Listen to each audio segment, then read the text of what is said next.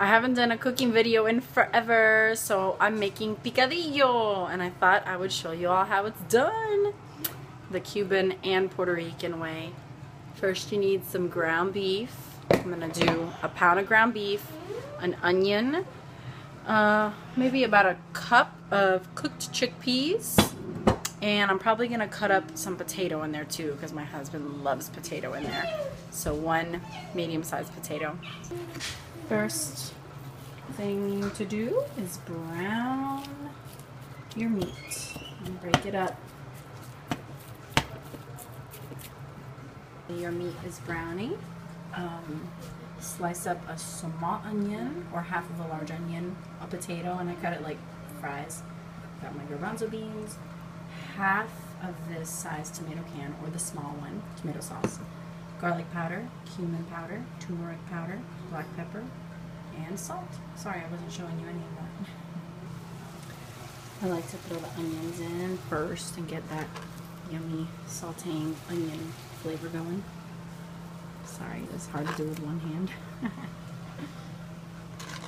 And I'll just stir it around a few minutes and then add the seasoning.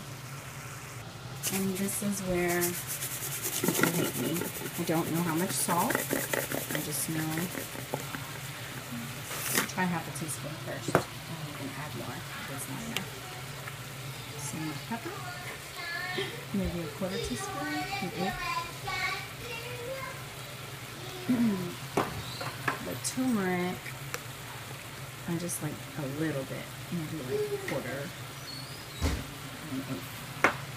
Start with one. And then cumin, you want to be able to taste the cumin, so I would go with maybe quarter, maybe half.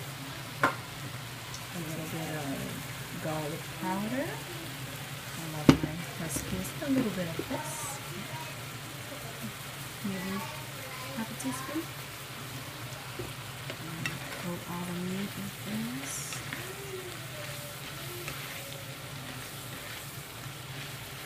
Oh, you're going to need olives as well. Forgot to mention those. Spanish olives. The turmeric is something I've recently added because it's yummy and really, really good for you and has great anti-inflammatory properties. So that's not part of my traditional recipe, but it is now.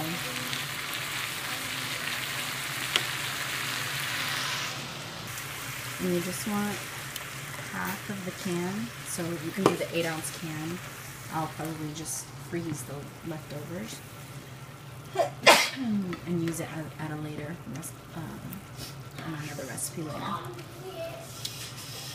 And we'll throw in the potatoes and chickpeas now, as well as the olives. So I put in the potato, about a cup of chickpeas, and I put enough for us, each member of my family, to get 3 olives. We love olives. You don't want to go overboard with the olives though, because they will change the saltiness of the dish. And I am going to add just a little bit of water so that it can simmer and not get toasty, but more like not a stew, but just more liquid to make it. So I put a little water, not all the way halfway on the can, but maybe a quarter of the way into the tomato sauce can, just to get any tomato sauce that stayed on the lining of the can.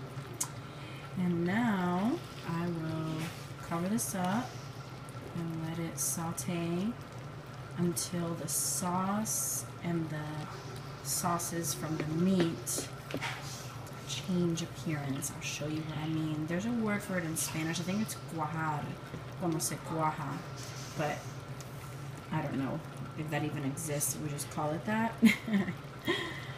If there's actually a term for it in English or not.